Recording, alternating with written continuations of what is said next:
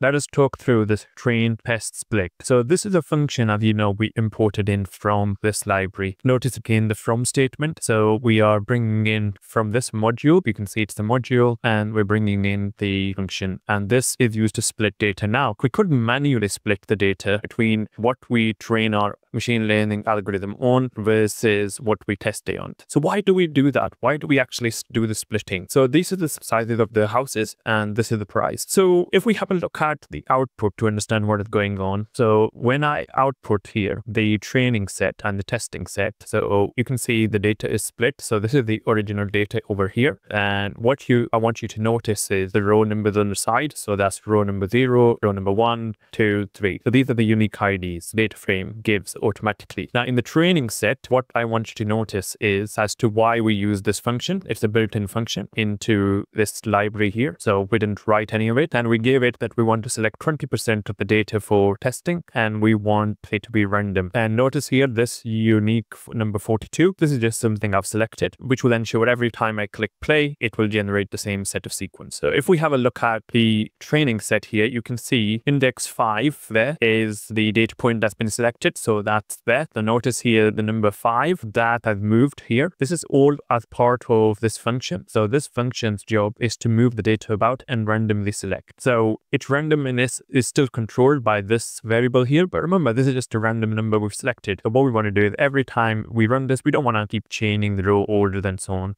So there is a randomness, or it's a controlled randomness. So still it doesn't have any bias. So if we have a look at the training set data over here, so you can see all the rows, row 0. But if we have a look at the test data, which is this one over here and this one, and we look at the value. So it's row 8 and 1 that have been selected from the original. So 8, that's that one, 2500, and row number 1, 800. That's this one over here. So the reason we do the splitting like this is for training, this is for testing, and we can see the output of that. The reason we do run this function is the training set is used to train the model, allowing it to learn patterns. So we want it to learn from the data patterns we have here. And why do we select a few rows like the row number, this one, and I think it was this one that we selected for testing? Why is it this is kept separate? This is kept separate because it's used to assess a model's performance. So we can test how accurate, if we kept this data hidden from it and then later on use the model to check accuracy,